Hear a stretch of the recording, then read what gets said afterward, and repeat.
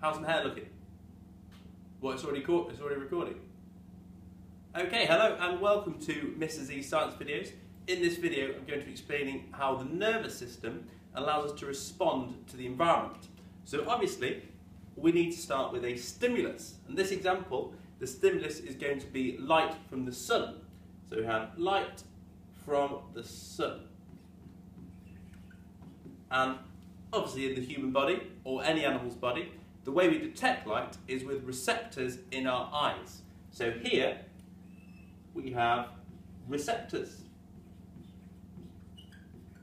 Now the light reaches the receptors and stimulates them, and that initiates an electrical impulse which is carried by neurons.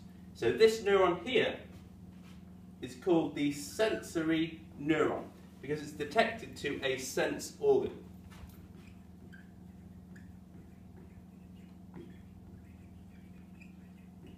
That is a sensory neuron connected to a sensory organ, which is the eye. And we have an electrical impulse travelling this way. Now the next step is it's going to reach our central nervous system, which is made up of the brain and the spinal cord.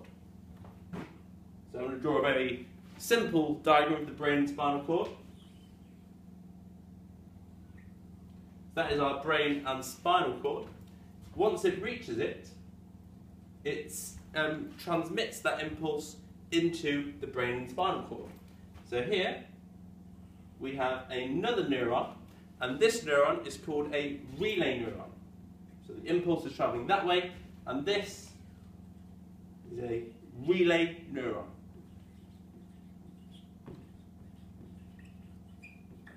So you can kind of think of that as carrying the baton between the sensory neuron and the next neuron. So in the brain, we will make a decision. So our brain allows us to make a decision about what we're going to do next. So let's say in this example, I'm going to decide to put sunglasses on. Now obviously we need a way of allowing that response to occur. So we need another neuron. Now this is called the motor neuron. So here again, this is again another electrical impulse, and this is called the motor neuron. Now an easy way to remember that is that motor actually means movement. So motor movement allows us to bring about a movement. And this electrical impulse will then reach a muscle, so I'll draw as simple lines like so, or a gland. So these are called effectors. And they're called effectors because they actually bring about the effect, which is what we want to do in response to our stimulus. So finally, the next stage will be our response. And let's just say, in this example, I want to put on sunglasses to protect my eyes. That would be my response.